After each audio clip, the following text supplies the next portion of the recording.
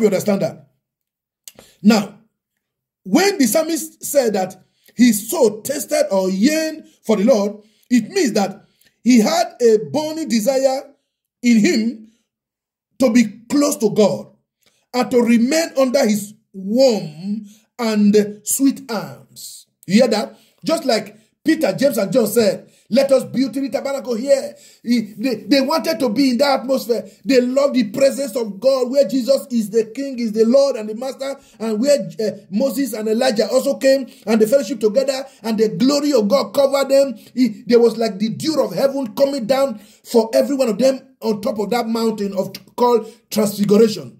The mountain of Transfiguration. What does that mean? A place where situation transcend, where situation changed. Okay? So when God is in you, or when God is with you, when God is present with you, whether you are alone inside your room, or whether you are with people, or whether you are inside the car, or wherever you are, when the presence of God come to meet with you, look, every situation surround you will change. Your idea will change. Your philosophy of life will change. Your frustration will change. Your inability will change. You will become able and capable. Can we say amen to that? And so that is the same thing that the psalmist said in Psalm 63. He had that desire. He had that very yearning, that very desire that was burning him, because he wanted to be close to God. He wanted to remain under the warm, sweet, loving atmosphere with God, or of God. May God help us in Jesus' name. So, he loved to hold him like children would hold their loving parents. You hear that now? Remember, that is where we started from today. The psalmist, David, loved to hold God. Oh, because he want to feel the warmth of the arm of God around him. He want to feel the sweet presence of Jesus around him. Okay? Just like Peter, James, and John wanted them to build 3 tabernacles on top of mountain of Transfiguration. Hey, so that they would remain there. But remember, at that moment, Peter, James, and John forgot that there were other apostles that were not with them. And there were other disciples, multitude, that were not with them. And so they said, let us remain here. Why? I will not blame them. Because when you are in the presence of God, just like the song says, when I come into your presence, I am so happy. You see, when somebody is always happy, is joyous, you will not remember sorrow.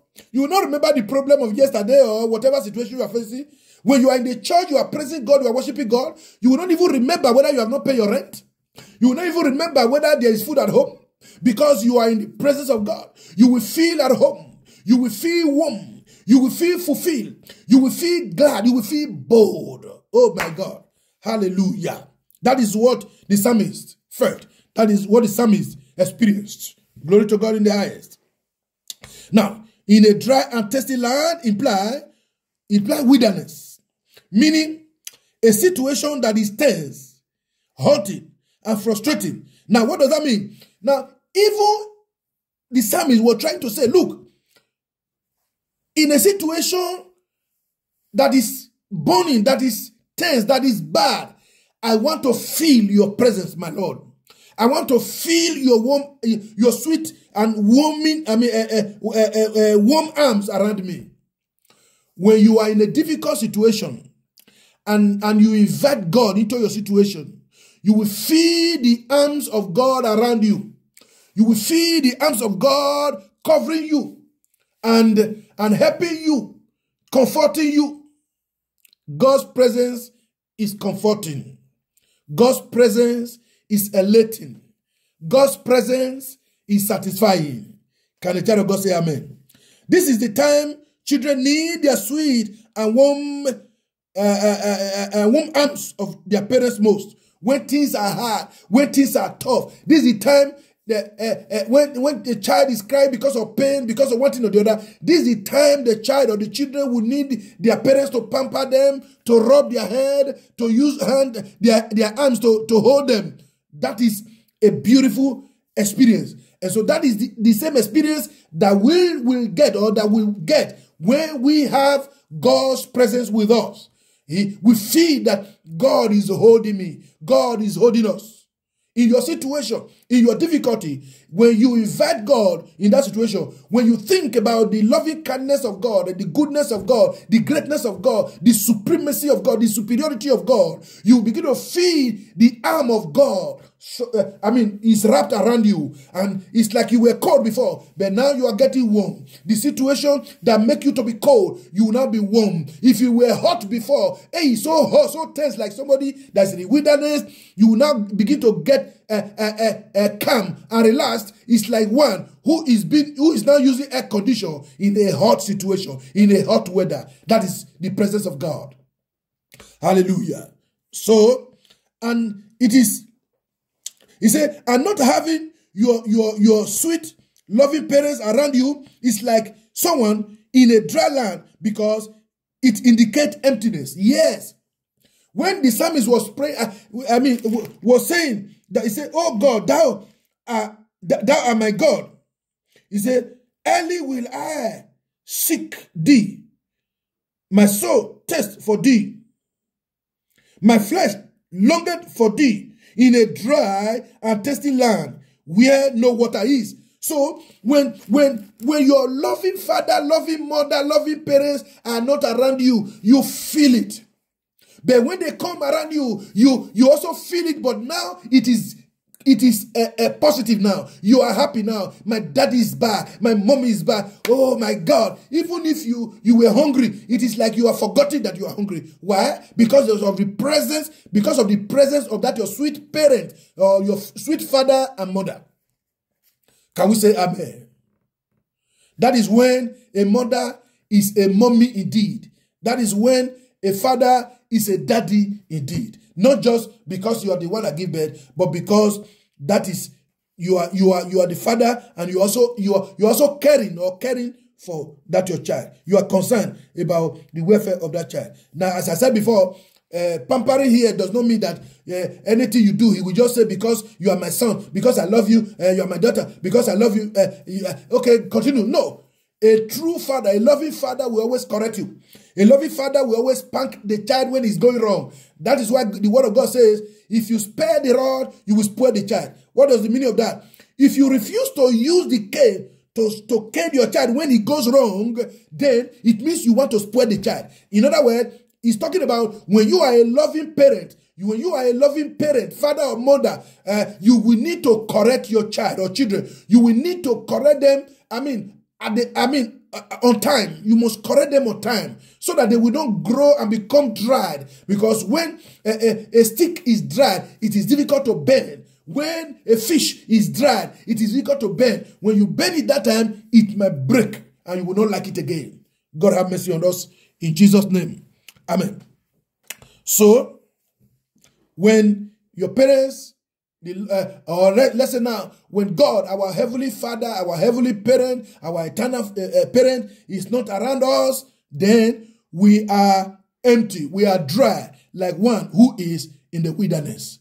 We pray that we will not be in the wilderness. We pray that even in any situation that we find ourselves, may the presence of God turn into an atmosphere that make it a home. Even though people may see it like a desert, but because God is there, it is a home. Remember I said before that a home is where you are feel relaxed and feel comforted and feel loved and feel blessed. Hallelujah. Amen.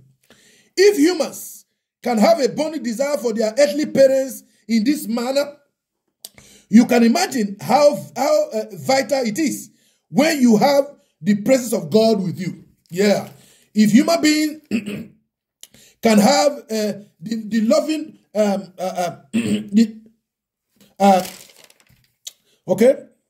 if human being can have a burning desire for their earthly parents because they want to have their parents around them in this way, then just imagine how it is when God is the one that you are desiring to be by you, that you are desiring for God to be around you, that you are desiring for God to wrap his hand around you like your father or mother will do. Put his hand or her hand on your head, on your shoulders, and hold you when you are feeling cold. His hand will warm you when you are feeling hot. He will make sure that you are getting fresh air. That is what a loving parents will do to their children, and that is what a loving father does to any of his children. Can a child of God say amen? And so, as children are always proud to have their lovely parents by their side, so are believers proud to have God by their side. Or as the way lovely children will always have the desire to have their lovely parents around them to be by their side, that is how children of God, believers, should always have the desire to have our lovely Father around them. In your house, in your school, wherever you go, whether you are alone, whether people are there, whether you have problem, whether you don't have problem, you will always feel that desire, that warmth desire, that lovely desire for God to touch you, for God to visit you, for God to be in your situation, to be with you in your situation, and to see you through. Because you believe in Him, and so you begin to see the manifestations of His presence with you. Desert can become an air-conditioned room. Hallelujah. And again, children feel blessed whenever their lovely parents call them my child or my children. As we lovingly call them our father or our mother. Yes, let me tell you that the way parents, father, mother, warmly and lovingly call their daughters or their sons, my daughter, my son, happily, joyfully, honorably. That is how children who have the love, who always feel the love of their father or their mother, the love of their parents, that good one, that lovely parents, that lovely father, that lovely mother, who tell their children the truth, who correct them when they are going wrong, and who love them and who also celebrate them whenever they are doing well. They will also praise them and eulogize them. Those children will be happy to say, Daddy, Mommy. Those parents, they are happy to call them my son, my daughter. Then those children also will have the honor to call them my father, my mother. May God help us in Jesus' name. So, it's very interesting. This is how it ought to be. When we know how caring, how loving, and how powerful our God is to us. This is how it ought to be. This is how it should be.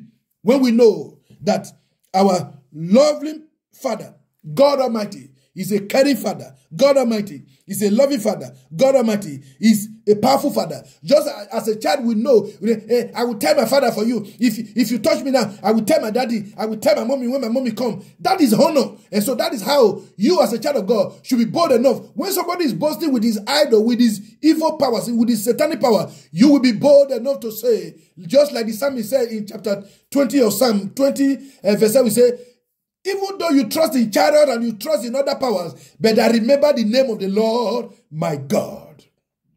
Hallelujah. Oh, glory to God in the highest. Glory to God in the highest. So,